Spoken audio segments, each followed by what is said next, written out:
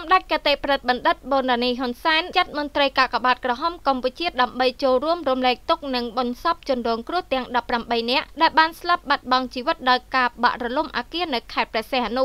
ដើម្បីចូលរួមរំលែកមរណទុក្ខដ៏ក្រៀមក្រំនិងជួយដល់ជីវភាពក្រុមគ្រួសារនៃសពទាំង18នាក់ដែលបានស្លាប់ដោយការបាក់រលំអគារនៅខេត្តព្រះសីហនុនៅព្រឹកថ្ងៃទី23ខែមិថុនាឆ្នាំ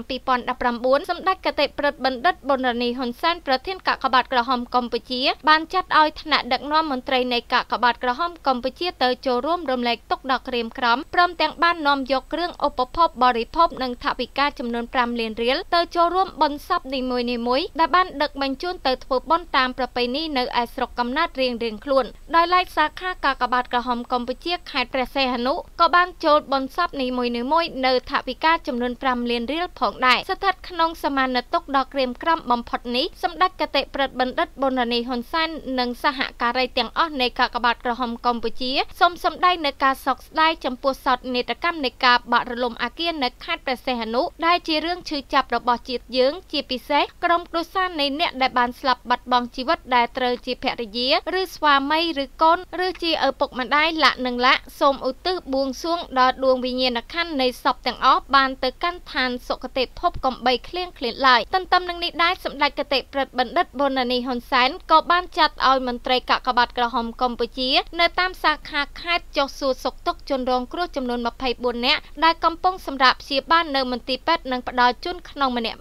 នៅថវិកាចំនួន1លានរៀលផងដែរសូមបញ្ជាក់ថាសពជនរងគ្រោះទាំង18នាក់នោះមានស្រុកកំណើតនៅខេត្តកំពតចំនួន8នាក់ខេត្តបាត់ដំបង3នាក់ខេត្តក្រចេះ2នាក់ខេត្តស្ទឹងត្រែង2នាក់ខេត្តពោធិ៍សាត់1នាក់ខេត្តត្បូងឃ្មុំ1នាក់និងខេត្តព្រៃវែង1នាក់ខាងក្រោមជាបញ្ជីឈ្មោះជនរងគ្រោះដែលបានទទួលមរណភាព1ឈ្មោះបេនសុភ័ណ្ឌភេទស្រីអាយុ18ឆ្នាំនៅស្រុកកំពង់ត្រាចខេត្តកំពត2ឈ្មោះសូភត្រាភេទប្រុសអាយុ19ឆ្នាំនៅស្រុកកំពង់ត្រាចខេត្តកំពត3ឈ្មោះសូសំណាងភេទប្រុសអាយុ27ឆ្នាំនៅស្រុកកំពង់ត្រាចខេត្តកំពត4ឈ្មោះមុំបូរិនភេទប្រុសអាយុ26ឆ្នាំនៅស្រុកកំពង់ត្រាចខេត្តកំពត5ឈ្មោះច័ន្ទឆុយឬយ៉ូនឆុយភេទប្រុសអាយុ34ឆ្នាំនៅស្រុកកំពង់ត្រាចខេត្តកំពត6ឈ្មោះជុំណាវីភេទស្រីអាយុ34ឆ្នាំនៅស្រុកដងតុងខេត្តកំពត7ឈ្មោះច័ន្ទតូឬឈៀកថៅភេទប្រុសអាយុ43ឆ្នាំនៅស្រុកកំពង់ត្រាចខេត្តកំពត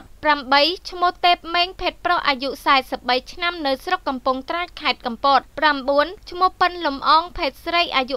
29ឆ្នាំស្រុកកំណើតស្រុករតនមណ្ឌលខេត្តបាត់ដំបងឪពុកម្ដាយបានយកទៅបូជានៅវត្តក្រោមក្រុងព្រះសីហនុ10ឈ្មោះតុនប្រុសភេទប្រុសអាយុ42ឆ្នាំនៅស្រុករុក្ខគិរីខេត្តបាត់ដំបង11ឈ្មោះហួងចន្ទថាភេទស្រីអាយុ37ឆ្នាំនៅស្រុករុក្ខគិរីខេត្តបាត់ដំបង12ឈ្មោះទេពណីភេទប្រុសអាយុ